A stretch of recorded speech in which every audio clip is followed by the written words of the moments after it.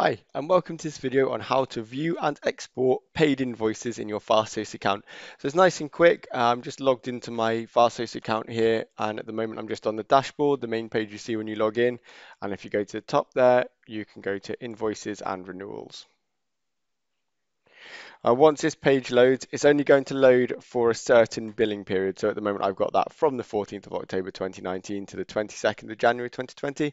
Easily change that. Just click on the date itself there, and the calendar will come up. So we can go way back to there and change the end date if we want to.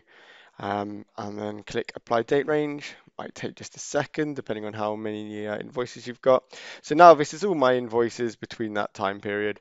And what I can do is click PDF or CSV here to export that. So if I click on PDF, I get the prompt to download it. It will take a second for this, just because there are so many lines there.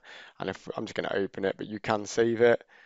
And then you're going to have that as a nice list in a PDF if you need it for your records.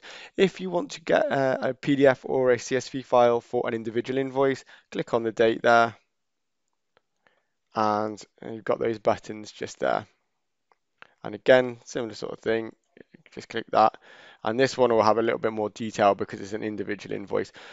And that is all there is to it. Thanks very much for watching. Goodbye for now.